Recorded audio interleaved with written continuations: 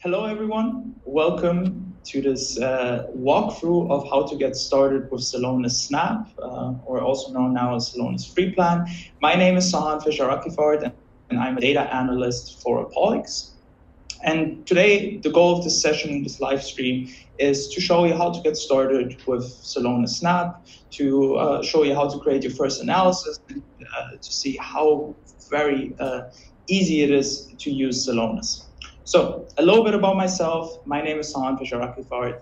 I am German-Iranian. I'm 22 years old. I was born and raised in Cologne, Germany, and I did my bachelor's then and my master's in the Netherlands, in Rotterdam.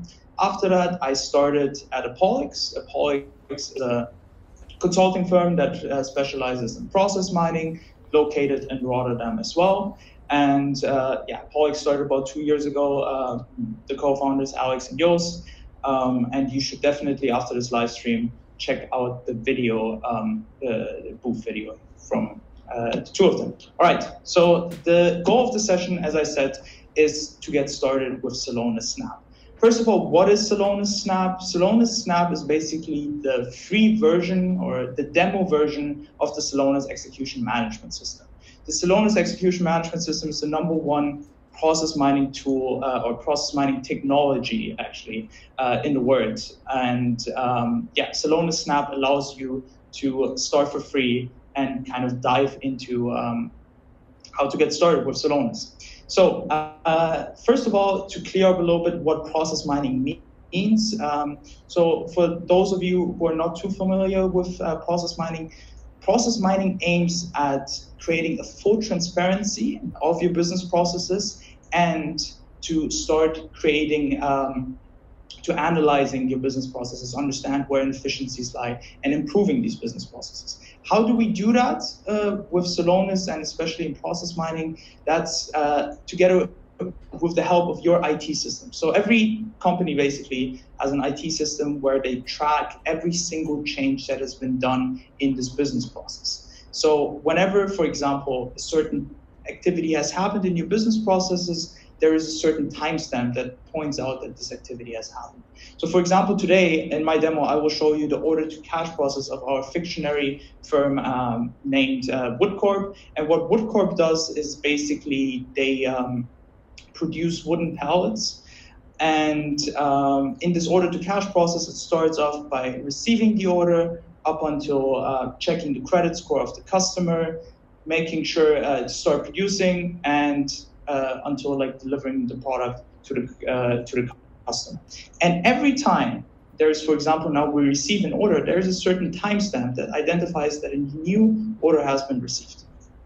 And based on that, we can connect all of these kind of timestamps together with a unique identifier of our order in this example, of the project that, not the project, but the object we're kind of flowing through the process. And we can create a full transparent view of how your business process actually looks like. And basically, from your IT systems directly, fully objective, without having to conduct any interviews or any qualitative matters in that regard. And once you have created this full transparency, you can start off in Celonis, sort of analyzing it, analyze inefficiencies based on KPIs you select yourself. And you can also further analyze root causes for these inefficiencies, why certain inefficiencies happen, and based on that, improve your business processes while constantly monitoring them, because you can basically float in your entire your kind of IT system information directly on like daily into Celonis. So you can not only just optimize it like once, but constantly monitor it. And lastly, also what you can do with Celonis is creating action flows, which help already automizing certain processes. So for example, in this order to cash process, we want to make sure that we always deliver our orders on time. Now, for example, we can set an action flow that sends a report out to our employees that, for example, 5 days before our promised delivery date is set, that everyone gets kind of a reminder with these orders having to be sent out in the next 5 days. So we can ensure that we send out these orders in the next 5 days, or that we can send a message to the customer saying that the delivery will be late. But this way we can always keep up customer satisfaction. So that's basically what process mining is, what we can do with Celonis. But I think now the fun part starts of actually seeing what we can do in Celonis now. So I will share my screen now. First of all, I hope everyone can see my screen now. You should be able to. I will always look, by the way, on my big screen. So if I'm not looking directly in the camera, don't wonder why. First of all, you can get started on this page, celonis.com/solution/free plan.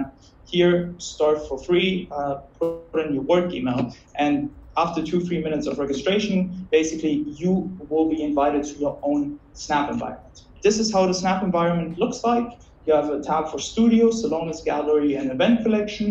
Celonis Gallery is basically demos that Celonis has already created, but we're not too interested in that. What we want to do today is put in our own files into Celonis. So how do we do that? We start off by going into Event Collection, and we start off by creating a new data pool. I will name this data pool Celonis World Tour Walkthrough. And I'll copy it because I will need it afterwards, and save this. So we have created our data pool. Usually what we do now with our customers here is we connect their IT system, their on-premise systems, directly to Celonis. However, that is obviously a feature for the full version. But what we can do in the kind of free version in the Celonis Snap is putting our own files in. So I will select certain files now that we have prepared before. So first of all, we have this WoodCorp activities table. So what is the activity table here? Activity table serves as our kind of blueprint for our process. So what we can see here is the case key. That is a unique identifier, or not unique in this case, but the identifier of what we're basically looking at in our process, which in this case is our orders. The activity points out what is happening. The event time is pointing out what time activity is happening, and the sorting is optional. You don't need to have it. But in case, for example, as here, we see that order received and check credit scores are at the same time, what sorting now allows is to say what needs to come in front of the other one. But it isn't a necessary thing that you need to have, but it's highly recommended. So we will go on to finish this up, and yeah, cool. The next thing is we will select the next file, and that's the case file. What is the case file basically? The case file serves as contextual information for our cases, in this case, our orders. So the first order, for example, is of product type crates. It was manufactured in Aachen. That's his order quantity 5,000, delivered quantity 5,300, and so on. So basically, there is certain contextual information for each of the orders. So the case file helps perfectly, and we can finish it up here and have our case files ready. Now the next thing we need to do is to create a data model. What is a data model? You saw already in those two tables that you need to kind of connect the tables by the case key, and that's what we do in our data model. Usually, what happens is that we have way more tables, like up to 15, 20 tables, and that's where really the data model helps to kind of combine these tables correctly, to later load it correctly into the studio. To get a cool view of it. So we will select this and continue, select the activity table. So now we need to set the activity table. As I mentioned before, the 4 things the activity table needs is a case ID, activity name, a timestamp, and sorting. And now we kind of set the activity table. Now we need to connect the case table and the activity table. So here we connected the case key. Beautiful. And we set the case table as a case table. We go on data loads, and we force the complete reload. So now our data model gets created. It will take a couple of seconds. No problem, everything went smoothly, perfect.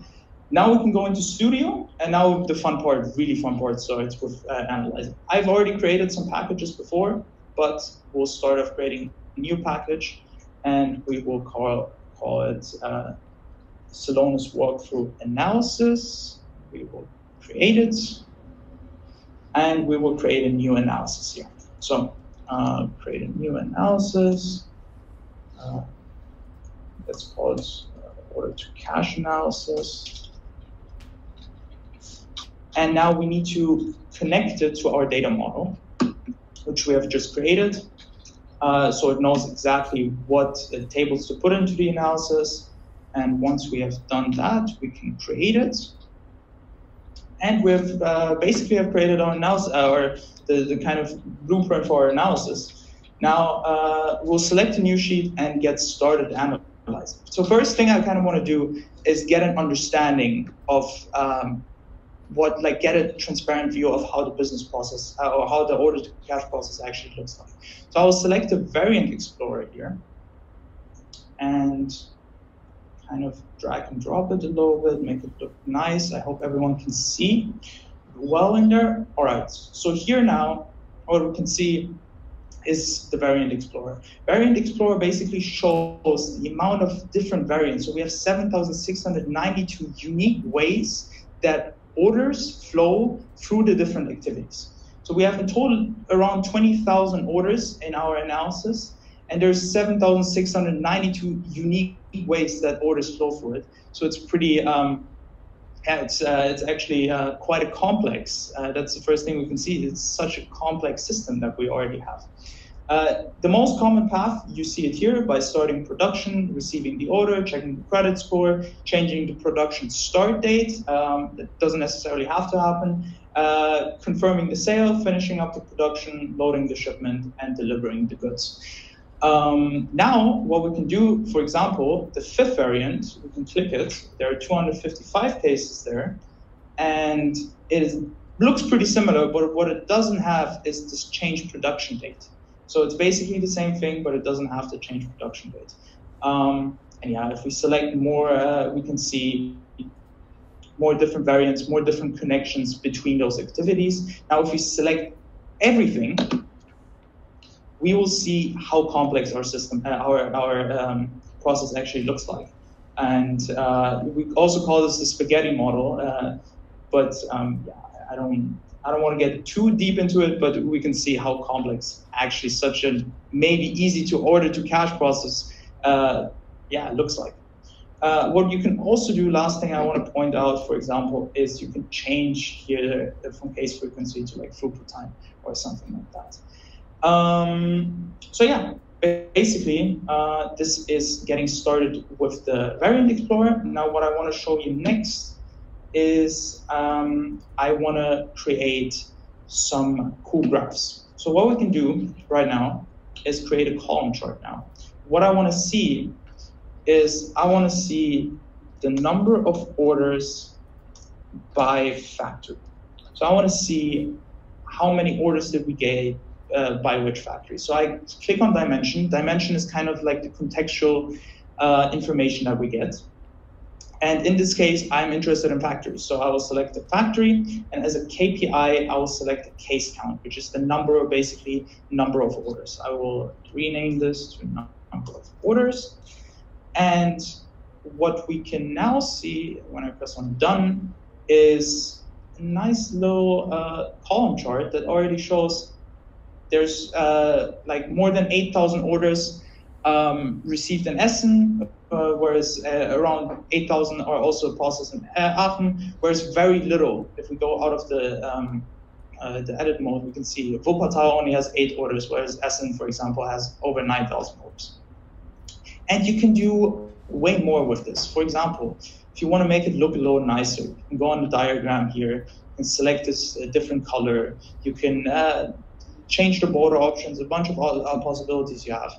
And on top of that, that's not the only thing that you can do. You can put in a bunch of other charts, pie charts, donut charts. You can put in single KPI components.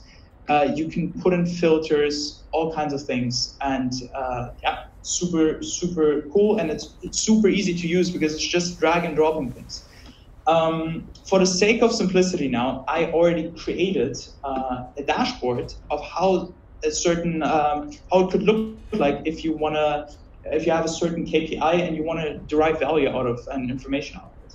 I'll create here. I already created kind of a dashboard for on-time deliveries. So what we can see here are these single KPI components that I saw.